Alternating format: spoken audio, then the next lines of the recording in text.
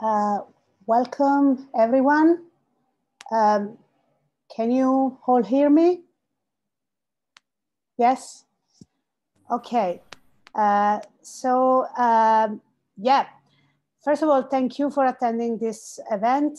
My name is Donatella Della Ratta. I am an associate professor of communications and media studies at John Cabot University, which is the place that is hosting this inspiring, I hope, event. At the communication department at John Cabot University, we have been running the Digital Delights and Disturbances lecture series for almost 3 years now. We started back in 2019, hosting people like Lawrence Lessig and Paul B. Preciado in what is now known as in presence talk, something that looks like belonging to the past.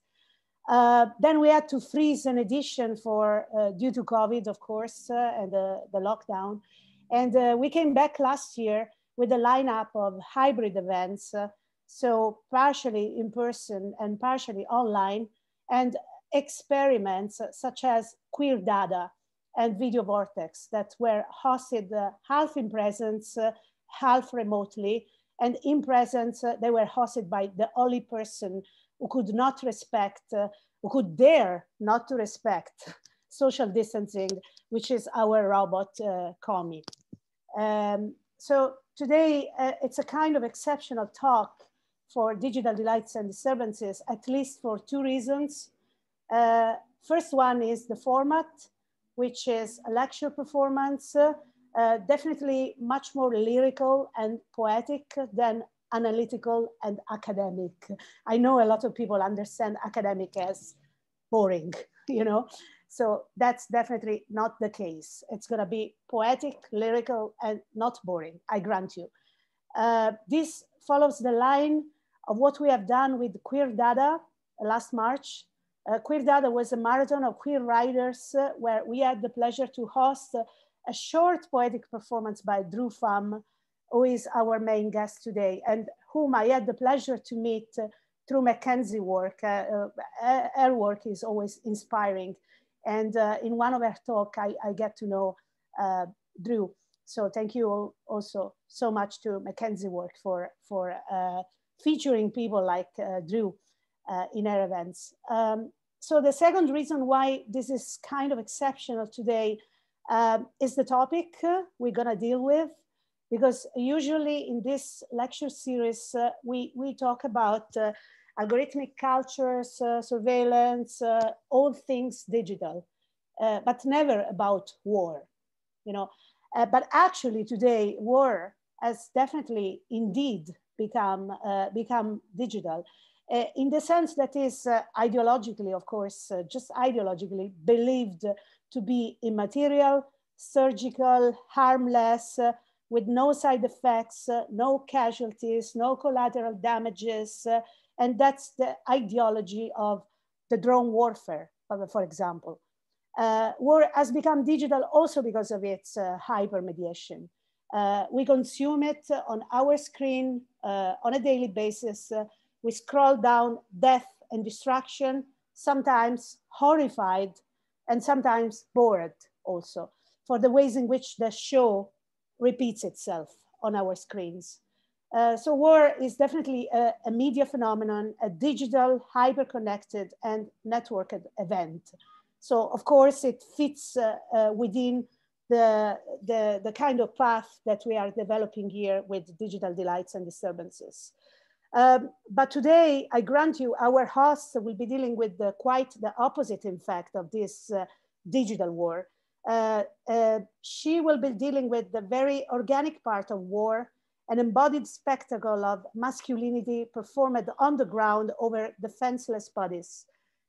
Drew has a very exceptional experience of war, as you will see in their lecture performance, both for being a child of war refugees from Vietnam, and therefore embedding war within their own body and flesh and blood and genes, but also for being or having been once a US Army captain stationed in Afghanistan. So an experience from which they returned very much changed, as you will see, both in their bodies and in their soul, of course. So this lecture performance is not based on second-hand experience, media stories, or desk research, but on Drew's own experience of Vietnam and Afghanistan in body, flesh, bones, and soul. I hope you will enjoy this exceptional speaker who was once upon a time a part of the US military and is now an amazing, inspiring human being and queer poet, teaching creating writing in New York City and doing so many other inspiring things. So I want to leave the floor to Drew. They will tell us a bit more about the project of Fragmentary Memory, which is the title of today's talk, before getting into the core of the live performance, after which, if you stay with us, we'll be happy to have you joining a Q&A and take your questions, either from the chat or, if you prefer, also on camera and voice. So thank you, and let me welcome Drew once again. Thank you, Drew, for being with us today. Of course. Thank you, Donatella. So like most writers, I'm very awkward about talking about my own work. So I'll try to be as brief as possible. Growing up as the child of war refugees, and then feeling this kind of great compulsion to understand why my family had suffered in the ways that it had, understand why I, as a child, wasn't getting the kind of care that I saw my peers getting from their parents.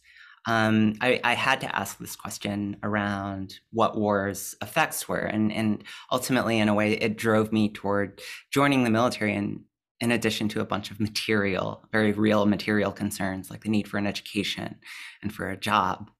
But in encountering kind of texts about Vietnam, about that conflict, people like me were always absent, be it in Hollywood films that were purportedly anti-war, to even critically acclaimed texts like Yusuf Komunyaki's Dinh Cái Dao and Tim O'Brien's The Things They Carried. I saw a great measure of empathy and care in those texts, but not necessarily the kind of voice and energy that, you know, I saw it, like the kind of voice and energy that comes out of full personhood for, in this case, Vietnamese people. When I went to Afghanistan and returned, on returning, I encountered a very similar phenomenon where Afghan people were often used as props, seen as kind of an abstract group in the same way that Vietnamese had. During this time, I was also struggling with my own post-traumatic stress disorder, the struggles inside my own family, and this really hard adjustment period. So I became a writer, and in an effort to try and navigate these issues. So I deal with two primary kind of motivating factors for this particular project. One was to deal with trauma in the way that I had experienced it personally. And that is always through this kind of fragmentation of memory. So there's also this fragmentation of meaning that occurs. But on top of that, something that I sought to do was to give voice to those who are traditionally voiceless. And in that project, I kind of turned to Mikhail Bakhtin's concept of polyphony in writing, which is the use of many voices.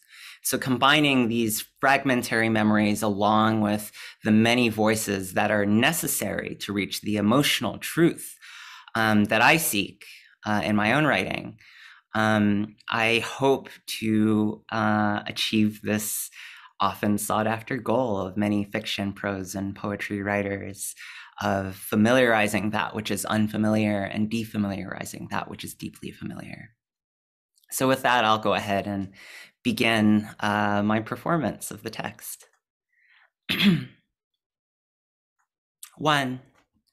Woman, Her cousin Hui returned, a lone medal on his chest with the insignia of adjunct on his collar. She found him in the square one day, sitting at a folding desk, marshaling a new group of conscripts to go south and fight. His eyes were distant. She invited him to come home, have dinner with the family, but he made no indication he heard. But in the evening, she saw him walking down the road in the dark. He'd brought a carton of cigarettes to give to her father, American Salem's, the kind that Bak Ho liked. They ate and drank in the dark, in silence, except for Kang's brother Ling. "How many Americans did you kill, cousin?" he asked. We didn't answer for a long time. Then, as the conversation began to revive, he rubbed the boy's back. "You're asking the wrong question," he said. "On an ambush, we shot the legs from under this pillar of a black Yankee. His friend, this pink boy, ran from cover to rescue him, and we cut him in half too. They both died in each other's arms." Hui took Ling's hand, squeezed it hard. "You should be asking what kind of country sends their boys here to die like that." Ling wriggled free from his cousin's grasp and hid behind his mother. No one said anything for the rest of the night. That was for the best, because Kaing wished she could feel something for those American boys, but she couldn't. Maybe if 1 million of them had died, 2 million, 3 million, she might, but not for those two.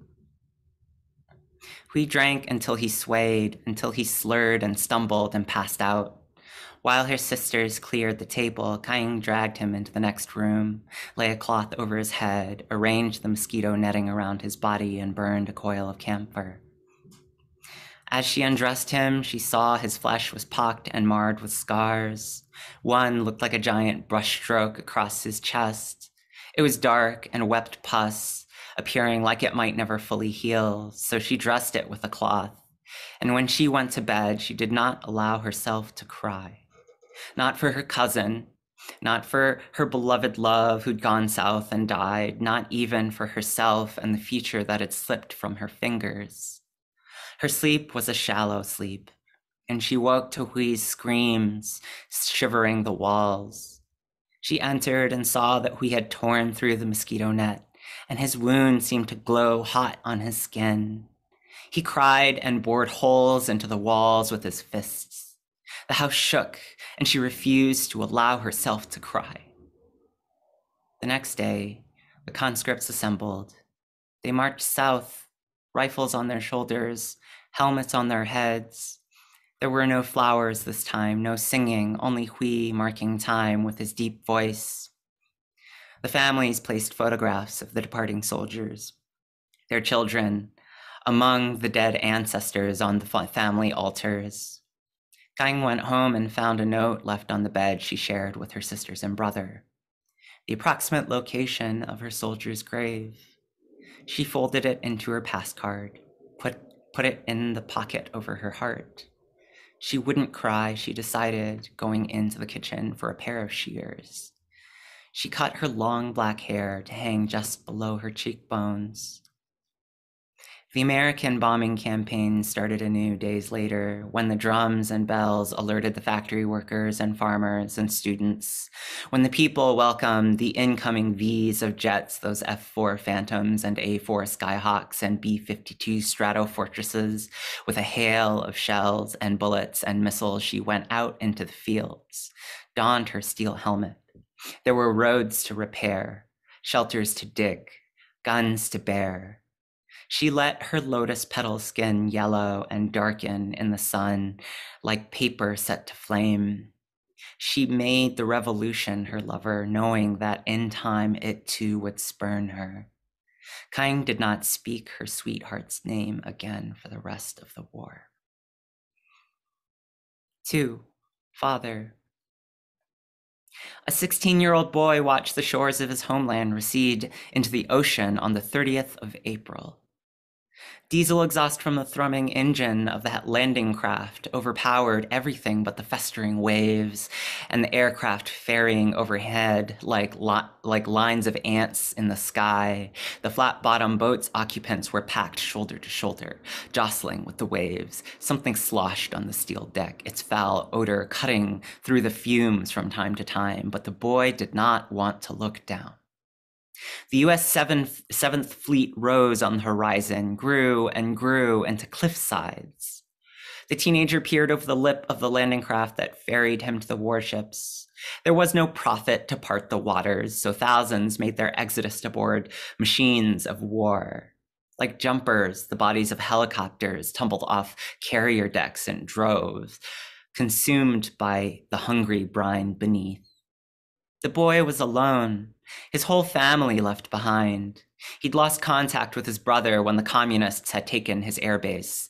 His mother had died when he was still a young child. His father, a tall, handsome army colonel, did not and would not join him. He had his duty as a doctor and remained at his ad hoc post, so the boy was truly alone. Vung should have felt something. He wanted to feel something, but since the communists had reached the outskirts of Saigon, everything had split apart. The weeks and days and hours and minutes careened away, and he was helpless to them. The landing craft didn't take him to a heaving, gun-bristled warship, but to a shipping vessel pressed in to assist the evacuation. The elderly had to be lifted by winch onto the deck. Everyone else climbed a wood and rope ladder. The landing craft which had brought them away was left abandoned. There were already hundreds there, their luggage crowding the deck. Suitcases and TV sets and caged chickens and even motorbikes were lashed to the railings so as to make space for more refugees. For days, they languished on the decks through the heat of the sun and buckets of filth that filled up too quick and the stench of defeat effusing off their bodies. Vung couldn't sleep, but when he tried, it was with his belly over his satchel to guard the slab of money his uncle had given him. In the night, people fucked desperately, or fought desperately, or simply sobbed. He thought he must be like his father, stolid, firm, unmovable. If he was here, he would go about his duties, attend to the sick and injured, offer guidance to the lost, all without complaint, without self-pity. But Vung wasn't a doctor, nor was he his father, so all he could do was try and channel the man to calm himself. He knew he needed to get back to his father, refused to be like these bitter, desperate people around him. After nearly a week, the ship finally made berth in Subic Bay. The thousands of refugees debarked. From there, they boarded planes to the little island of Guam. A whole city of green waxed canvas had been erected prior to their arrival, stretching up and down the airstrip. The boy kept to himself, went nowhere without a satchel, checked hourly, discreetly, that his uncle's money remained within. He ate the flavorless American food, swallowing out of necessity, not understanding how a whole country could live on such cud, except they ate so much meat. He approved of that in those blue cans of Spam. Others weren't so tolerant.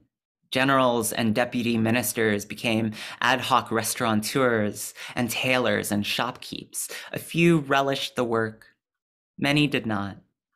It was strange for him to see men who'd stood in the reviewing stands at parades now ladling ersatz soup into dried pasta.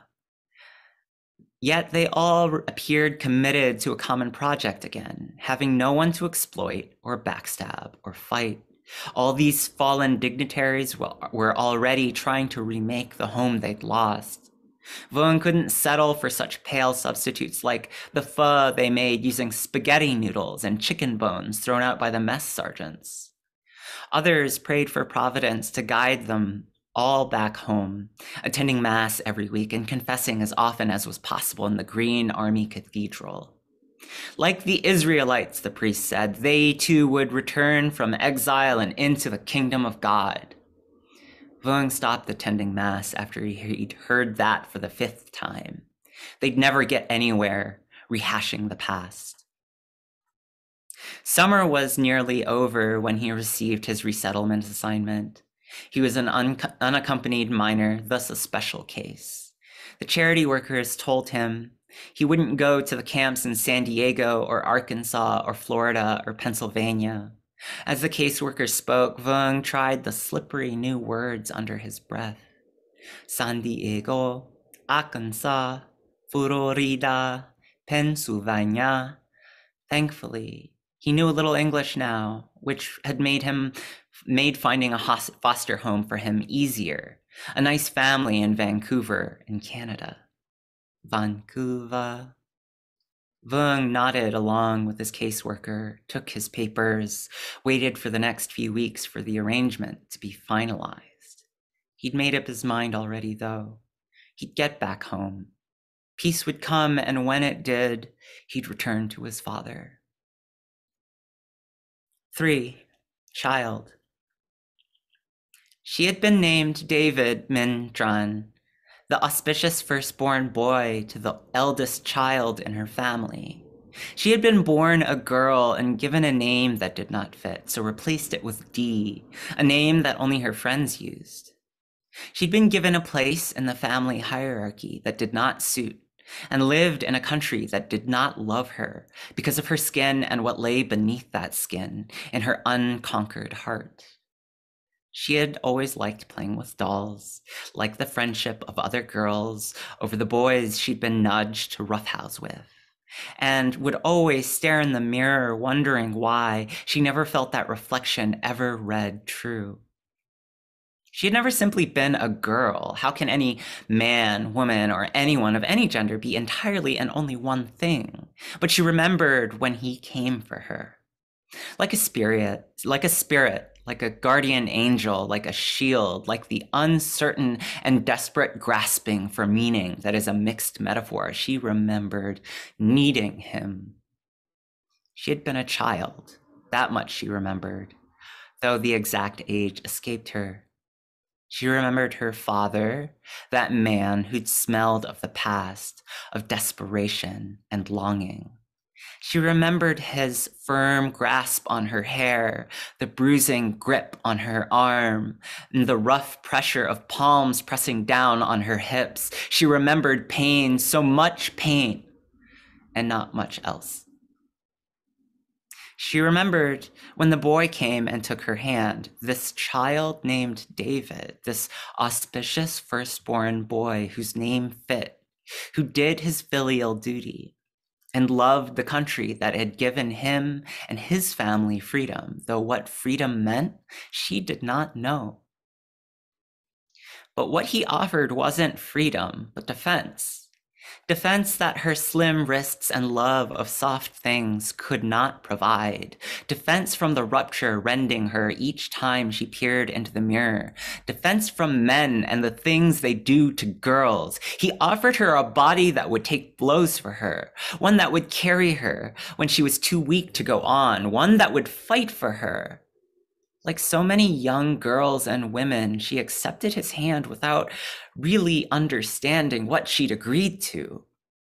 He would give her all the things he promised. He would even love her and then eventually leave her when the time came. But he gave her other things. He gave her rage. He gave her aggression.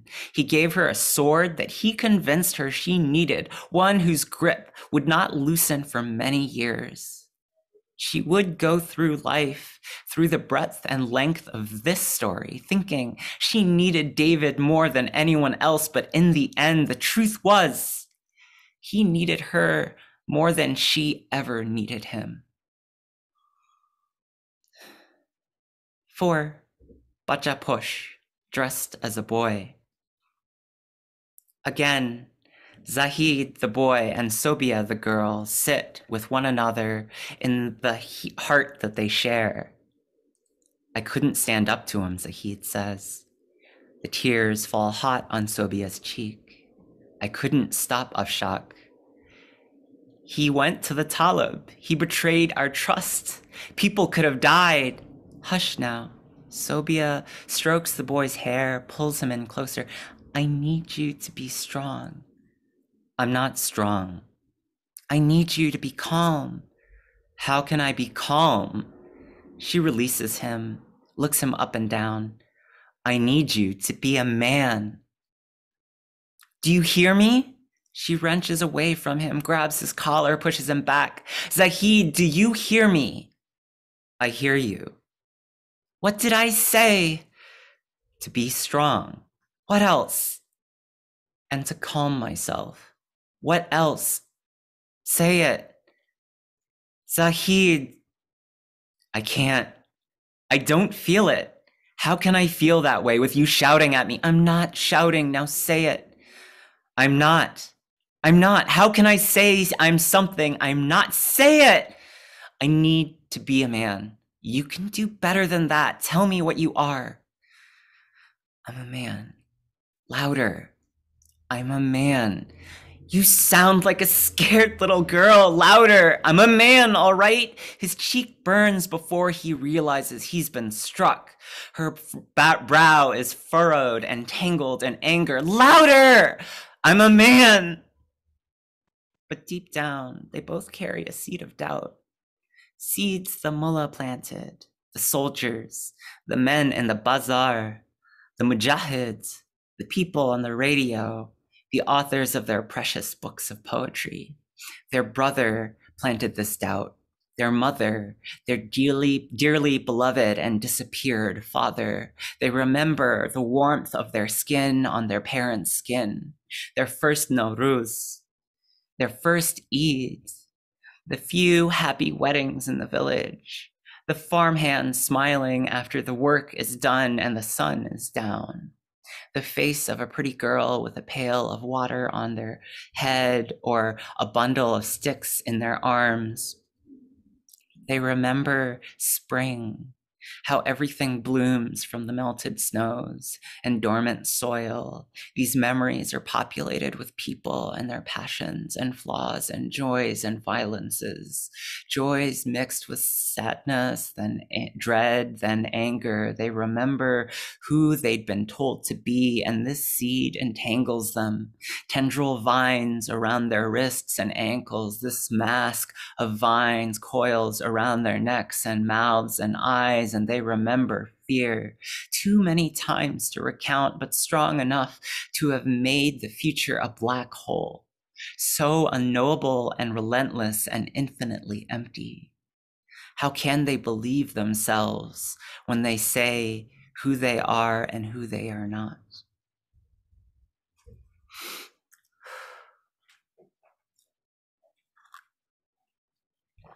Five, soldier. A boy runs across your sight line. He has a rifle. It's old, looks like a deer gun more than anything else. Your instinct is to shoot, and you do, but he falls before the bang, and the bullet passes over his head. And you watch him stumble up. He looks at you. You've never seen one up close, the enemy that is. He's younger than you, but not by much. Not the way you'd picture a terrorist. He doesn't even have a beard, doesn't scowl, doesn't shout Allahu Akbar. He doesn't put his hands up either, so he's fair game. You could do it. Part of you wants to. But he shakes his head, those brown irises of his encircled by a wide band of white. The boy can't swing his weapon around in time. He doesn't look like he would if he could. You're aiming for Setter Mass, aiming to put two in his chest. You know what a bullet does to a man, how something so small can move so fast, how it bounces off bone and yaws through tissue, how it forces open a cavity in flesh, shocking all the organs, all in a split second. You have him dead to rights. You'll decide, in a moment, you'll act. You'll do what you do because it's how the army trained you, or because you're a man and you don't need to prove it anymore, or you're tired of being a component of an end item with its own damn serial number, Delta Alpha Hotel 1260.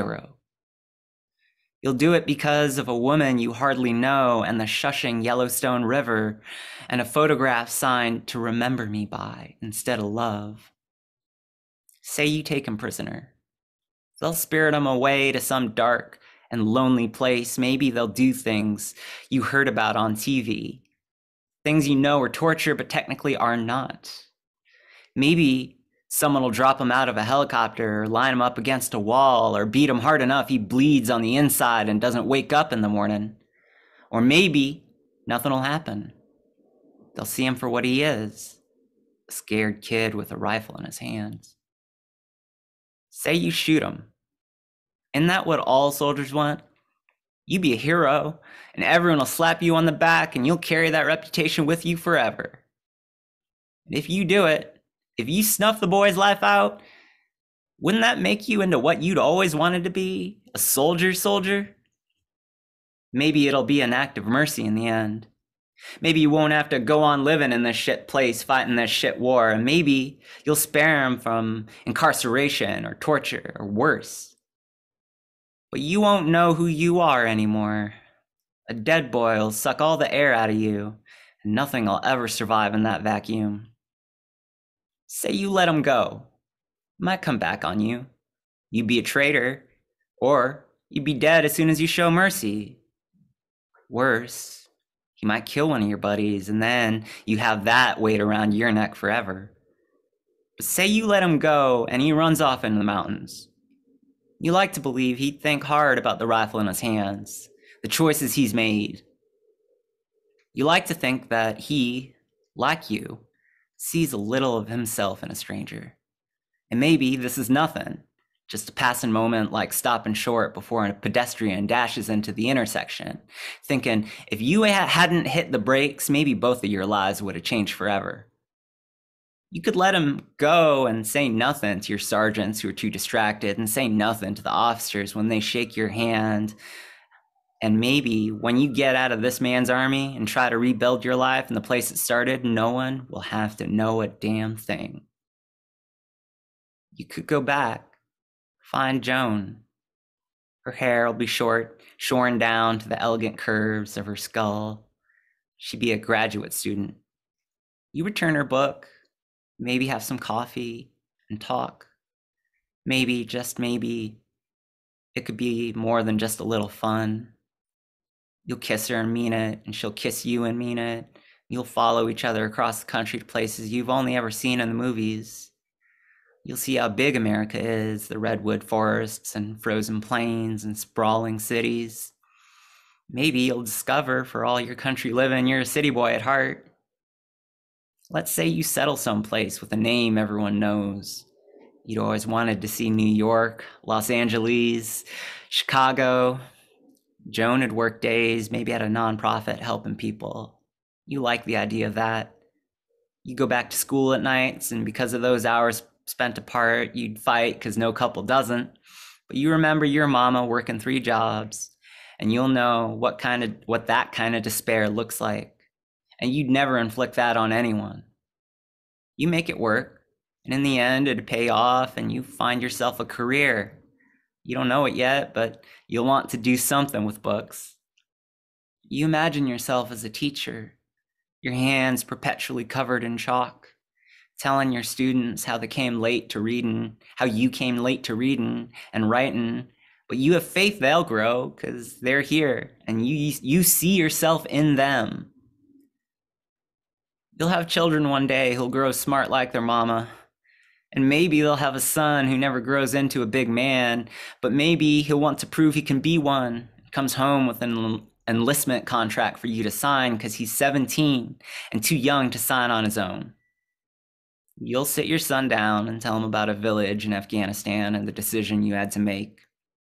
You'll say you've been where he wants to go, and there isn't room for love over there. You'd been 18 back then, and a kid with a rifle ran across your sight line. You could have killed him, but you spared his life because you saw yourself in someone else. Because you knew the measure of a man isn't what other boys and football coaches and the army says it is. You tell him, if you hadn't, you'd have turned into a man you knew once, someone who'd pinned his life to an army at war, someone you'd always known was afflicted with a deep sadness.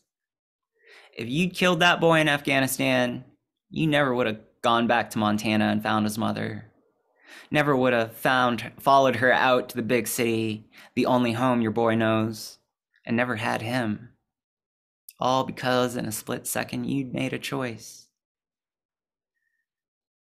But for all the things that could be, all those futures you might live, you've made your choice.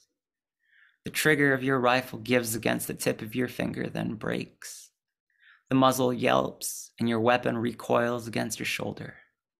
As the rifle's bolt slips another round into the chamber, as the recoil spring eases and loosens against your jaw, you'll know there's no going back. 6. Poet. I'd like to write a poem, if only a spare line or two, to the widows among our number.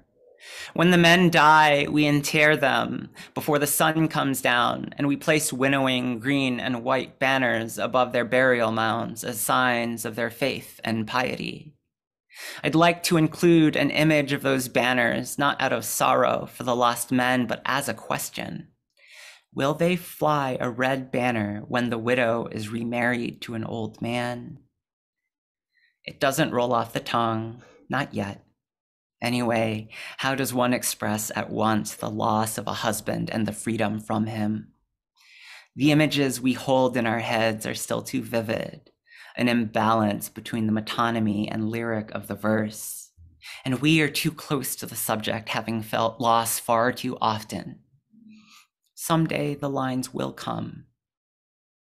But to write of the cemetery, I must write about our town, a village really, those ancestors who'd sought refuge in the forest of mountains, in the fortress of mountains surrounding this place, deserve a few words as homage. Perhaps something evocative, something mourning the fact that those ancestors may not be waiting for us in paradise. They were kuffar, who never knew the prophet's words, peace be upon him, and yet we're grateful for their gift. I'll write of how the cold mountain springs glow blue when the snowcaps melt and bleed like a slaughtered lamb and fill our riverbeds, though this image is worrisome, blending beauty with violence. It's hard these days to divorce one from the other. The old village had a beautiful domed mosque, high walled compounds, a market, a school. It had stood for hundreds of years, perhaps 1,000, before the last war made all that rubble. We rebuilt around the ruins of the old, but those lost masons and their plumbs and chisels and mallets, ages ago. In this, we can lament what was once beautiful, what was once prosperous, along with what is now only brutal and bloody and eviscerating. What did our forebears fight for all those years? Simple things, our orchards and terraced fields, the children we raise, the way the sun plunges itself onto the blade of the stone peaks. That beauty is enough to carry us through the harsh winter. The men take up arms when the spring comes and fight into the summer. Those seasons bring two harvests, one of the earth, the other of our flesh. Autumn, on the other hand, is sweet for the perfumed trees and their yield. Some of us would like a whole year of autumn, not too cool, not too hot, if such a thing were possible. A fighting season that perpetually ends and never begins. To write of the violence with which we are so well acquainted, we would have to write about the soldiers. Soldiers have always come here, further into the past than any of us can remember. These men from foreign lands sometimes come by truck or in the bellies of treaded troop carriers, in tanks and helicopters at night, on the backs of Mongol horses, and we have heard, on elephants, though this is shrouded in myth and seems far-fetched. What conveys them to us? They inevitably whatever conveys them to us. They inevitably dismount their transports, fall into tight ranks, arrowhead formations, or piked squares, or simply a frothing rabble. They have come for many reasons: to sate a general's ambition, to claim an empire, to spread their revolutions or the word of God, or perhaps they simply see a village set apart from the others and just out of grasp, a tantalizing prize or threat. When the soldiers arrive, we watch them gather at the eastern mouth of our little valley, leading into our huddled homes. Our men gather too, as is their custom, and march up the mountains to where their weapons are hidden. And we are left alone with the old men and children who are poor company when the fighting inevitably begins. How do you encapsulate the feeling of being left behind, of being powerless to what follows? Easy to describe, but difficult to relate. Perhaps a simile, like seeing your sister married and not knowing if her husband will be cruel or kind, missing the warmth of her on your shared mattress, missing her smile, her laugh, her foul moods. Is this how it is where you are from?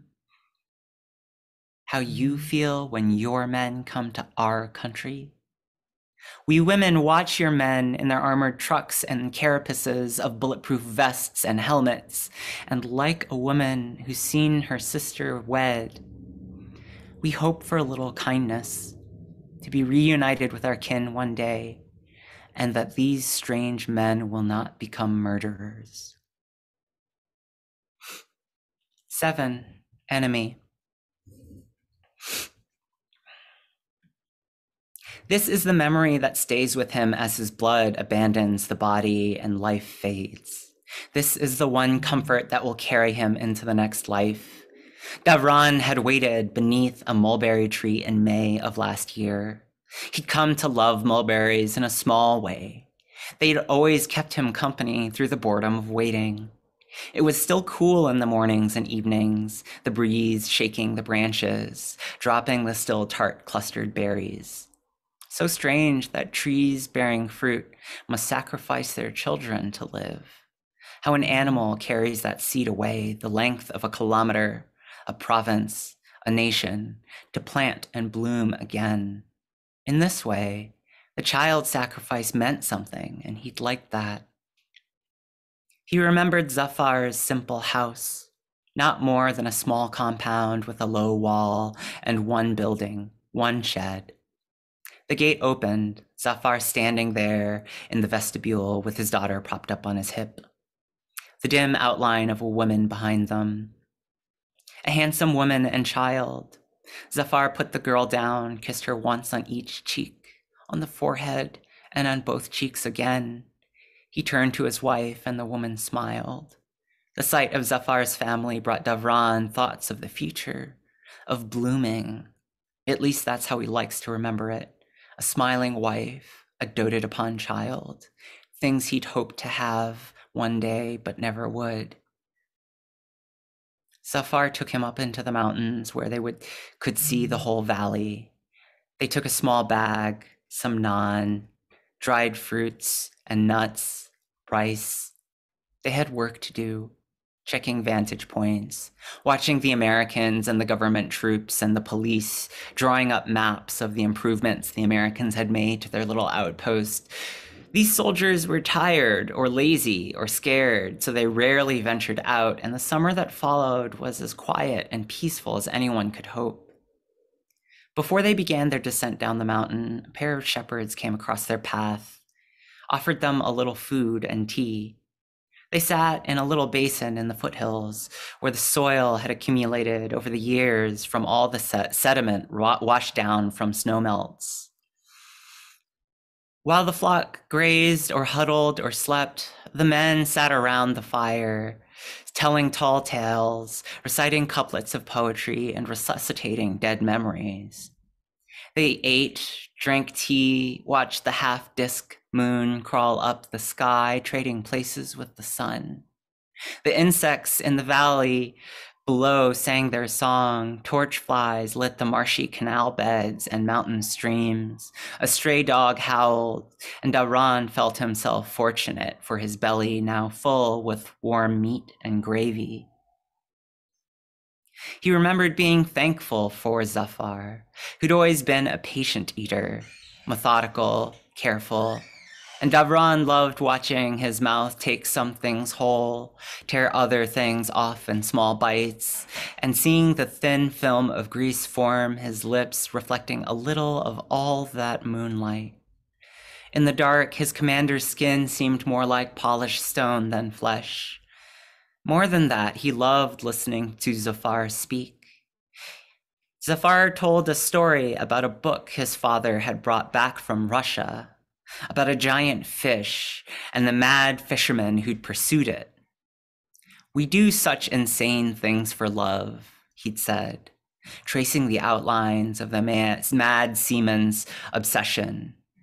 He said it was love that had driven him to madness, that he'd loved the enormous fish, for it was the fish that gave him life. It was the fish that had given him purpose. Davran remembers all the questions he'd had of the strange tale, questions that when he gazed at Zafar, he seemed to already know the answers. He had thought on that while the meal warmed his belly and the fire dried the sweat from his clothes. Love deriving from purpose comforted him. It meant he could say he loved Zafar, this man who'd given him purpose, given his life meaning, and he'd learn how far that he would learn how far that insane love would take him, but he'd stay loyal. He would slaughter a fat landlord with a knife, bomb his countrymen, and in his last living moments, watch his beloved commander flee the field, but he remains above all things loyal. Even with the moon, they'd climbed high enough not to want to risk broken bones on their descent, so they spent the night there, camped with the shepherds around their little fire. They had only one blanket, Zafar's, and Davran was happy to let him have it despite the night's chilly air. But the man told him not to be foolish. It was common practice for fighters, indeed common practice among soldiers everywhere, to make spoons of their bodies and nestle close to share heat. Davran assented, curled himself into his commander's embrace, his body like that of an infant in the womb, and listened to Zafar's strong, steady breath, took in his musk, smelling of damp soil and leather and burnt powder, and fell drowsy to the steady metronome of Zafar's heart against his ribs. They slept the whole night through, neither man moving a centimeter from the other. Through every challenge, every moment of doubt, every difficult choice, Davran remembers this night above all other nights. When the rooster woke the morning, Zafar shook Davran awake. Soon they heard the muezzin in the valley below singing the call to prayer. The two stood side by side, knelt in unison, their bodies bending as one, and on their lips the name of God.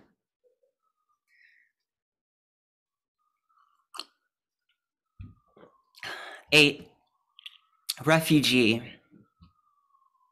I repeat the American's words, the regrets of his government that he will do what he can do. He will do what he can to help. But that collateral damage, mistakes, are an unfortunate consequence of the American presence here. Abdul is silent. He lowers himself to the ground, crossing his legs. He rests his head on his father's body. The villagers' voices gather, darken. Lieutenant David's men bristle with their rifles to their shoulders. The villagers say things I should be used to hearing by now. The Americans are liars. The Americans have come here and promised everything, but they are liars. The kuffar are dogs, they say. They say I'm a traitor. They call me a homosexual, a drunkard, a dog's whore. Sergeants Finley and Clayson shout, "Stop, get back." And Abdul, He says things I'm also used to hearing. No, he says, no, no, no. He holds his hands up, but they can't hear him. I've heard these things from children and wives watching their brothers and husbands arrested. They say this to soldiers breaking down their doors. They say this over the bodies of their kin. I've heard all these things enough times to lose count, and they've never hurt, but I feel it now, that hurt. The soldiers won't turn their backs on the villagers as I walk out of the kalat. The villagers follow, apparently unafraid. Sergeant Finley grabs me, pulls me behind him. The soldiers walk backward, through the narrow alleys, under the trees' shade, past the gates and gardens and homes. No, no, no, I hear Abdul still saying. Honorless, they call me. Traitor, they call me. I want to rip off my mask and my uniform. I want to wade into the angry mob. I want them to mangle me as starved dogs do, to take my life as payment for the dead man's. But Sergeant Finley keeps his arms stretched out, holding me back. In the morning, I pack my things. It's still dark, and even the muezzin haven't woken to call the valley to pray. My bag is light.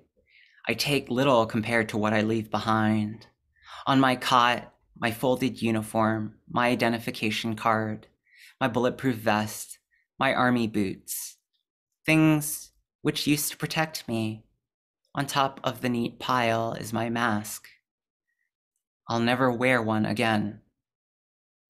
I leave behind my visa application, fat with letters and certificates, each adorned with signatures from grateful men, a history of a career interpreting their good intentions, their half-truths, their lies. I don't think I'll ever see California. Never eat an In-N-Out cheeseburger. I'll never teach Persian poetry to American students. I abandon other things I've come to love, to covet. Those promised freedoms of life and liberty and the vague assurance that an American can chase happiness all he likes. I step outside into the moonless dark. I'll walk the 8 kilometers to the provincial capital. From there, take a bus to Kabul, where my wife and child wait. We'll have to leave the country. I think of Europe, where I might seek asylum. I might make a life there one day, find some school where I might teach Persian, but before that will ever happen, there will be hungry years and I'll have to live that migrant's life.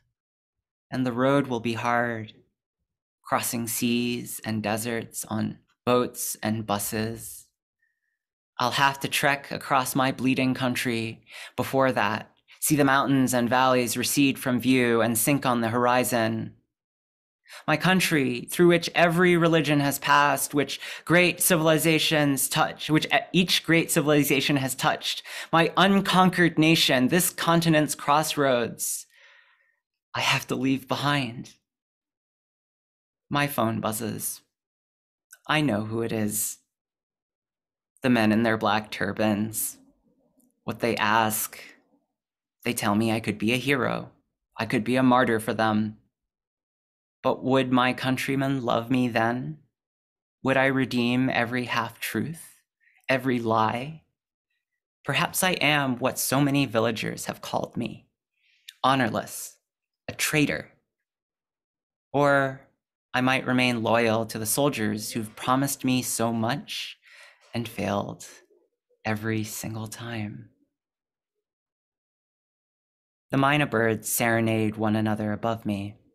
They fly, unbothered by the soldiers and civilians, holy warriors and clerics, the cowards, the traitors, the liars, the martyrs, and all their little human concerns.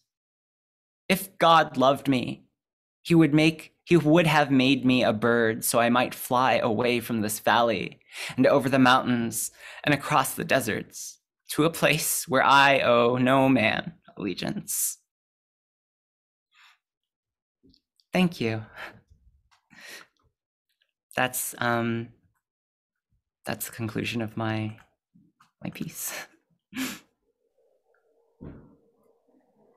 Well, Drew, I know we are in a Zoom room, and so it sounds awkward, but if we were in a theater looking at you, watching this performance unfolding, you would deserve a big clap for, for what you have done. It's extremely difficult to convey, feelings through this gallery view on Zoom, quite flat. But I hope that the other participants today were able to feel the magnetism of your words and your personality as much as I felt it since actually the very first time I saw you at Mackenzie's event. So I just want to be the icebreaker here. I do not want to monopolize the conversation. Actually, I would like to invite the other people to join me in asking questions or simply maybe, I don't know, give feedback, comments to Drew, either through the chat or you just, make yourself visible and you can ask on camera or on voice if you prefer. So I want to just be the icebreaker and ask the first thing. There are so many things that we could touch upon after this powerful text, but I shall start by something because you did mention in your introduction Bakhtin's idea of polyphony. So to have many voices, not just one. A diversity of simultaneous points of view and voices over one event,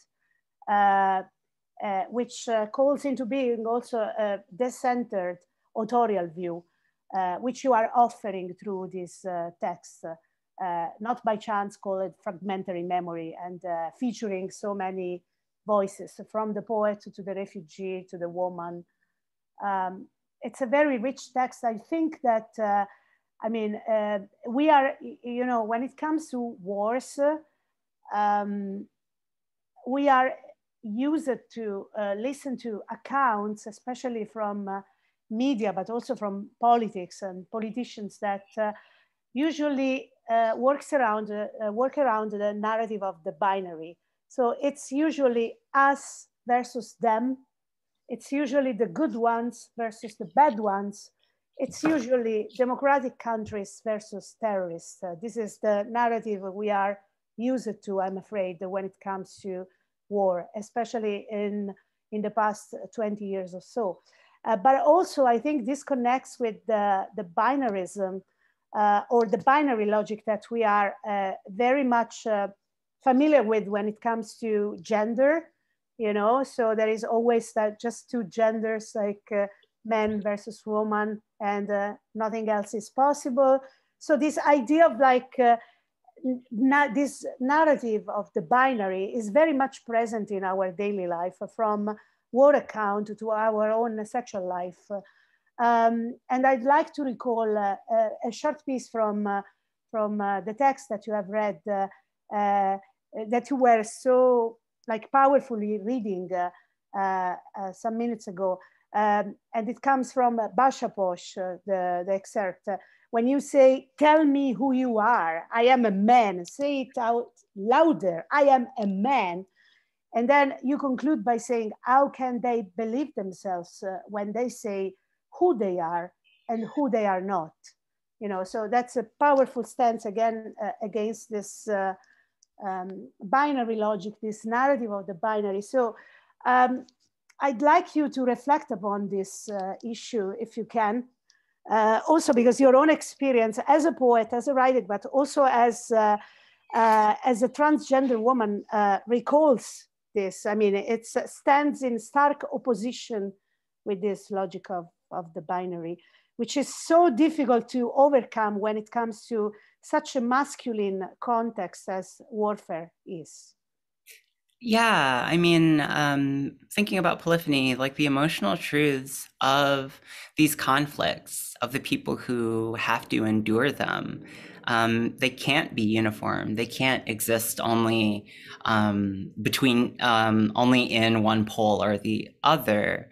And by that same logic, to reach that truth, one can't talk about something like war without talking about sexuality, the ways in which militaries try to regulate such like sexuality from the use of sex workers in earlier eras, or for some people still, to like sexuality itself, how in many ways like the military is the site of a great deal of homoeroticism, to kind of like these political ends that we'd stated when we invaded Afghanistan, like, oh, well, this is for the women and how they're oppressed and how they're kind of how like that is a justification for us to go and do all this violence. But the truth is, it's like, how can you talk about something like gender and make lip service to it without really acknowledging how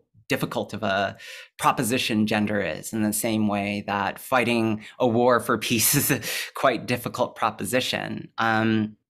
Ultimately, I don't really seek to like give an answer to this larger question, but rather like problematize and complicate this issue, especially around gender and sexuality, especially since like whether you like it or not, there are going to be transgender people around you, whether they're closeted or out or passing or whatever it may be, in the same way that there are queer and straight and other kind of, and like asexual people out there.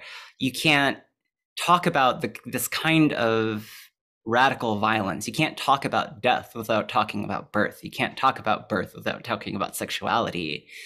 And what it all ends up amounting to in my mind, I hope, is that we're welcomed into a space of maybe not better understanding, but being able to see ourselves. Because we don't traditionally think of the so-called Middle East, or in this case, Central Asia, as being a place where queer people exist at all. But Bachaposh is dressing a girl as a boy is a tradition that stretches back for hundreds of years. Transgenderism in general is like not something that is necessarily new. And I don't know, I suppose in exploring this, there's also this element of humanizing people who I think in America at least, we don't necessarily see as being capable of having an independent sexuality, like the fighter in the section titled Enemy. And it's difficult, right, for us to assume that someone who is masculine, a soldier, a combat soldier, might be a closeted transgender person, or that the boy you see in the market is, in fact, someone who carries a much more kind of non-binary and gender non-conforming identity inside of them. And again, this goes back to one of my intentions of trying to familiarize that which is unfamiliar and defamiliarize that which is familiar. And I hope that kind of creates some degree of empathy, or at least an empathic imaginary. Thank you, Drew. I see there is a question on the chat by Helton Levy.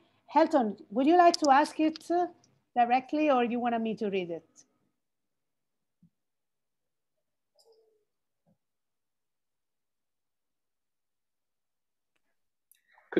Could you please read that for me? I have very bad sound right now. If you could, please. Thanks very much.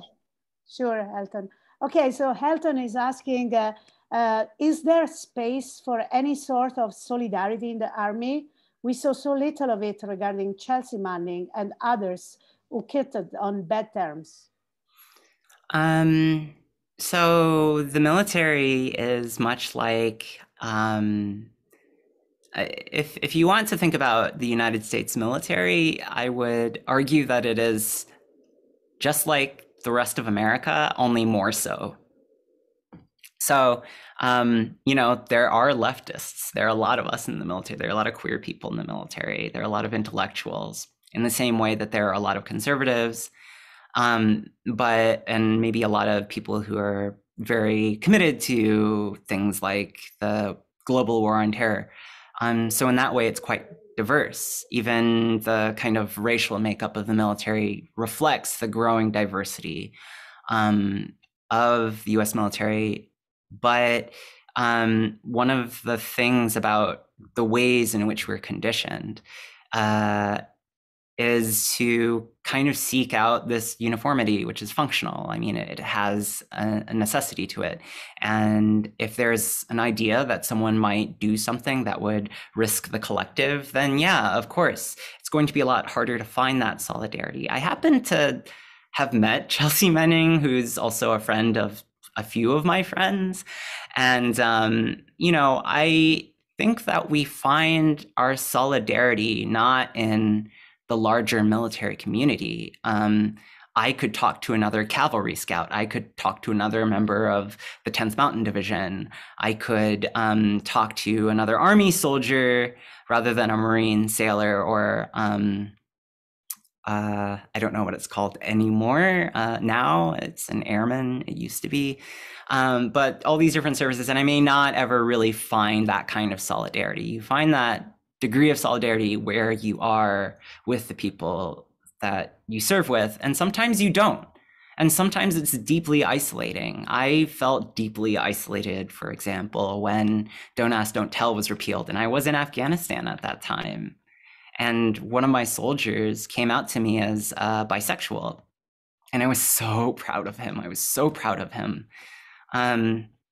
I really only wanted the best things for him, but because of my position in the military, I felt it would be a liability if people knew I was trans, if people knew I was queer, so I didn't say anything. And in that way, you know, our jobs can be incredibly isolating. I mean, there's a reason why adjusting is so difficult when we get back home. In some senses, because we don't have that fellowship of people around us who know what we're going through. But in another aspect, it might be how isolating the kind of moral compromise of going to war might be, or one's own individual identity, either like for my soldier as a bisexual person, for me as a queer dyke, and as, you know, for anyone else, if there's any kind of part of them that might be seen as a liability to your combat effectiveness, then it's going to be hard to find that degree of solidarity. Outside of the military, it certainly exists. There's more freedom to be vocal. There's more freedom to express your views and take action based on them. But maybe one good thing about the military is when we're really not allowed to engage in a political manner, which is why it was so shocking for me, for example, to encounter soldiers who had been indoctrinated by the far right. Then again, I shouldn't have been really all that surprised. The KKK, after all, had many Vietnam veterans when they attacked Vietnamese refugees in like Texas, Arkansas, and Louisiana. Killing many of us, but yeah, I don't know. It's really, really complex, Helton. I'm hoping that I'm starting to answer your question, but I think much of the solidarity that we wish we had in the military comes after.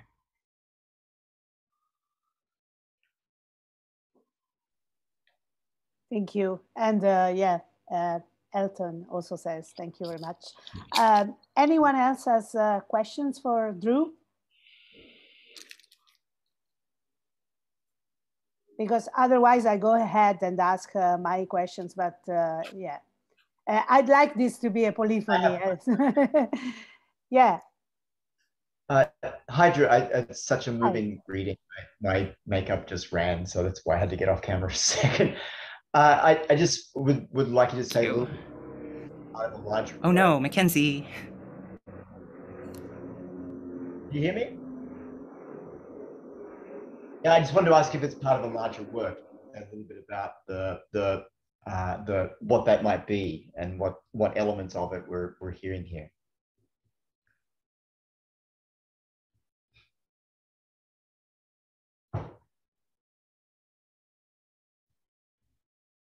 I don't know if you heard me or not. Drew, could you hear Mackenzie? Because you look like frozen. Hello, Drew. I think we have lost Drew. It's maybe the Wi-Fi, or she got too emotional because of your presence, Mackenzie. It's a question I can ask privately anyway, if other people wanted to move on with that, but you might want to know. Yeah, no, but the thing is that I think we lost Drew. I think we lost our speaker. So I think our connection is probably, I don't know, there's something in... I'm back. Oh, yeah, okay, great. Ask your question again, Mackenzie. I didn't get it. I was just asking if the work that you read is part of a larger work, and if you just say a little bit about, if so, what the form of that is and the scope of that. So when I was in graduate school, all of my mentors did this horrible violence to me by recommending that I read all of these like tomes of works from Dostoevsky to Tolstoy to Melville. And because that's what I was reading, in a lot of ways that informed how I ended up shaping this project, which is a novel. I'm still working on it. It's still very much in progress. But yeah, it is part of a novel. And again, I think my intentions are the same as with this talk. I needed to bring all these voices together, because when I started writing, I actually hadn't thought to become a novelist or a poet. I took photographs overseas with a film camera that my ex-wife had given me. And she taught me how to shoot 35 millimeter with like an SLR, 6x6, rangefinder cameras, and gave me a little titanium-bodied point and shoot with a Zeiss lens on it, which is really excellent. And that's what I took a lot of photographs with. And she did that so that we would have a way of communicating without doing it verbally. And when I came back, one of my photographer friends who teaches at Columbia looked at them and said, oh, well, these are really interesting. You should consider putting them together for like a little book or something. And so I was like, okay, that seems like a good idea. And as I was doing that, another friend invited me to come to a writing workshop. And I thought I could write these little excerpts of my experience.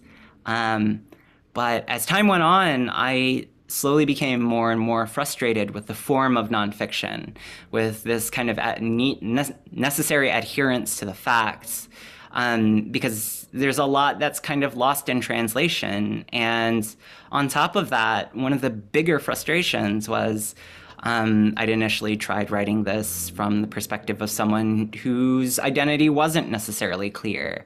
It could have been basically a white soldier.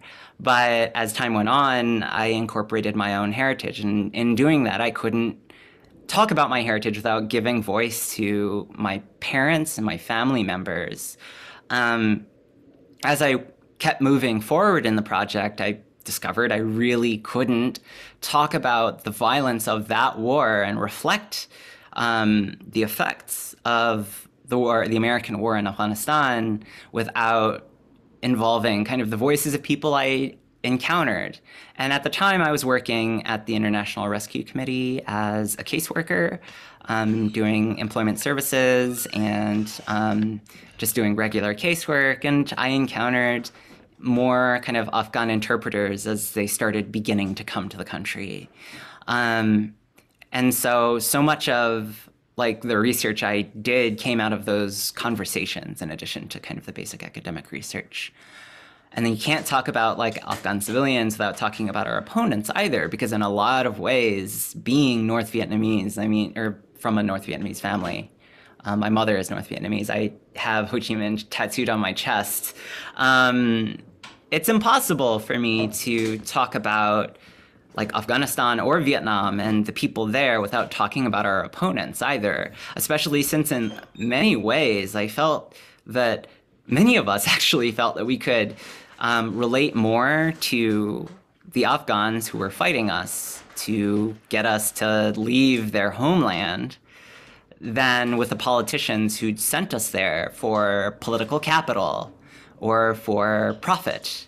It was really clear to us how much big business was entangled in the war, how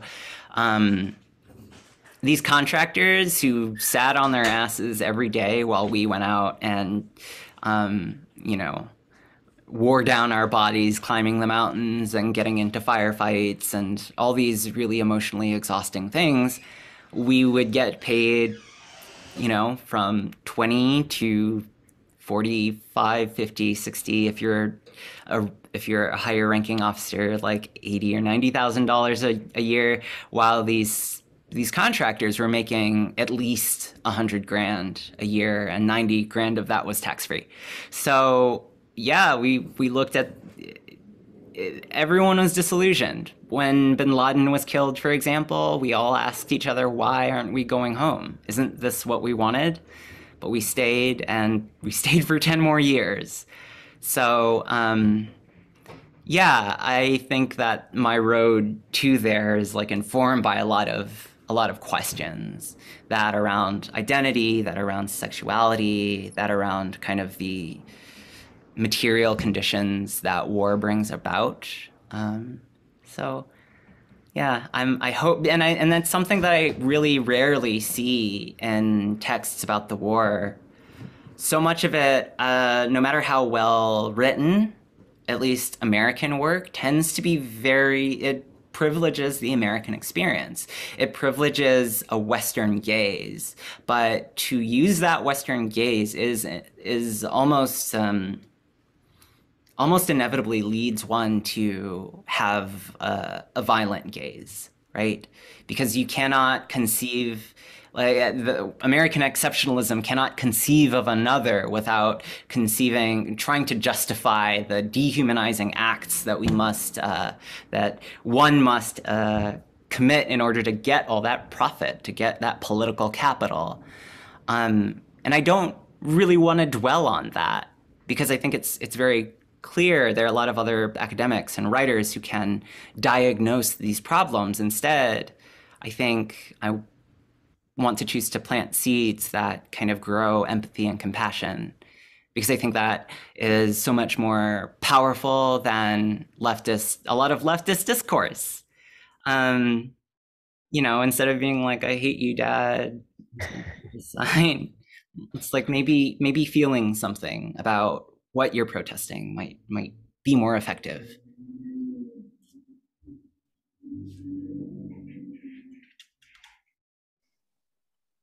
Thanks. Anyone else has questions for Drew? Please take advantage of her presence, because we're gonna have like 5 minutes more or 10 or so, and then we need to release her from the Zoom cage. Actually, I don't have a question, but I have a comment. I just wanted to really thank you for sharing this with us, for sharing your experiences in such a beautiful form. Seriously, you moved me to tears. But I think it's really important for us to listen to a more emotional kind of narrative, because even for Afghanistan right now, with everything that's happening, we only know things from social media, from news articles, and they're so aseptic. They are so simplicity, and there are clear facts. they're just so short that, because we don't have like long attention spans and everything, and so like the emotional side goes completely to the background and it's almost forgotten, and because of that we actually forget that there are humans and people behind those stories. And yeah, I really think that what you're doing is amazing, and I just wanted to say thank you. Thank you. Thank you for your kind words. I mean, I agree that that's an important component of it, which is why in my, in the educational work that I do, in my own writing, I do privilege the emotional, simply because like very often, and when we think about kind of structures like binaristic thinking, for example, when we think about certain conceptions of the world, about gaze, a type of gaze, about how all of that informs our political discourse. Even, for example, like the NSC 68, which frames the Cold War as this struggle between good and evil. These kinds of ideas, whether we like it or not, are still emotionally driven, but there's not really an acknowledgement of that fact. It might be a hypermasculine emotional drive to power. It might be this emotional drive to power as a way of feeling loved and accepted for, I don't know, a politician. I can only speculate. But emotions are very much at the heart of so much of our political discourse, as evidenced by all of the giant mess that we've made for ourselves here in the States, like with the Capitol insurrection on January 6th. Little real discourse, lots of emotion.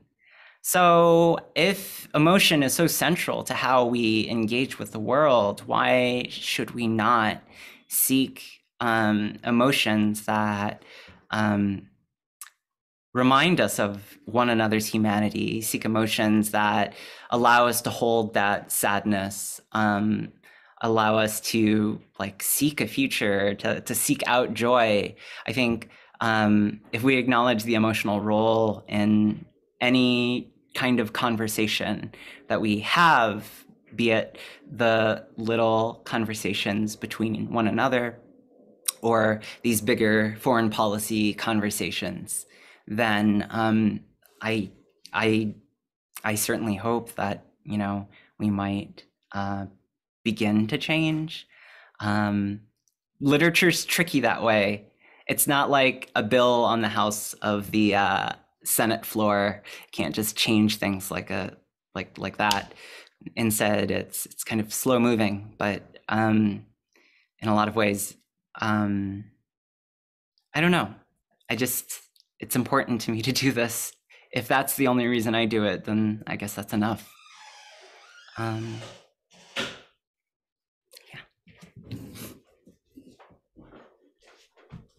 Are there any other questions?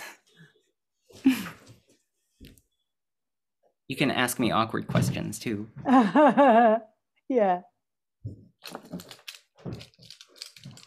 Actually, I'm dying to ask you a question that, but if there is someone else, okay. I think someone else is Georgia. But she's just commenting, like, your passion, empathy, as well as your pathos were so real and engaging. The way you opened it up was really awesome and inspiring. Thank you. Great. Hi, Ezra. Hi. I obviously, it doesn't need to be said again, but that was such a beautiful performance, and thank you for participating in this. It was so lovely and amazing to hear. So I am also a writer and artist, and I really like writing about gender and my own experiences, especially in relation to like the larger structures around me that I am taking place in. And I was just wondering if you had any advice for like writing about your own experiences and writing about, or like making art that is truthful to yourself and trying to express like you live in. Yeah, especially in trying to express these big things.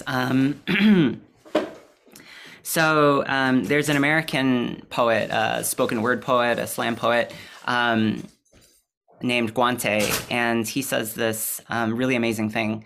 Don't write me a poem about the war. Write me write a poem about what it's like to stand in your brother's empty bedroom.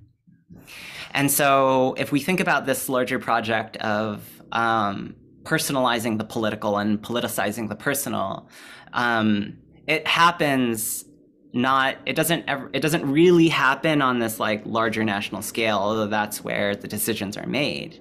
The kind of political reflections that we seek and those truths, those emotional truths that come with them, they necessarily, I think, have to happen between people as part of this kind of larger conversation. The poet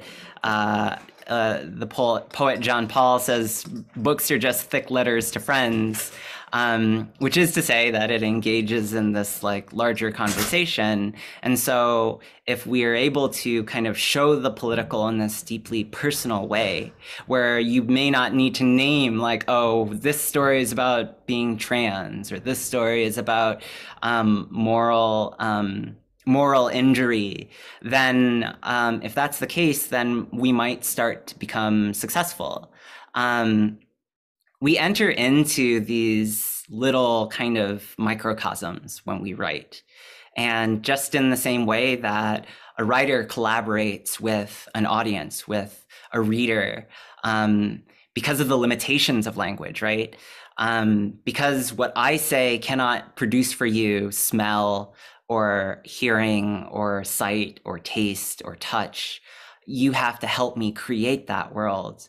So if we understand that, then we can also understand how like this conversation will like produce that type of empathy. But if that conversation turns into one that's much more like academic and sociological, then that isn't necessarily, we don't find each other in those details. Instead, we're writing a poem about the war. We're not writing a poem about what it feels like to stand in our brother's empty bedrooms. But other than that, I mean, like I tell all my writing students, there are no real rules. It's really about finding that right container. And for me, in this project, the right container is a set of fragments, of like fragmented narratives that, you know, one has something to say, it contradicts what follows. There are conflicting interests and mutual interests, and you know, and all of them contribute to this larger like truth of like, what is it like to be in a family and desire love that's torn away from you, to want to be a woman, to want to be a boy, to want to embrace the man that you love most in the world, to want to get home and start a life. All of these things are impossible if I feel the language of politics is over inundated in the text. Yeah, so centering the self rather than centering kind of the political end. It can be complicated for an activist to have to do that, but ultimately, you know, that's what moves us to activism to begin with. These stories of our friends who've suffered, these stories of people who need our help. And again, those emotions that drive us to that point.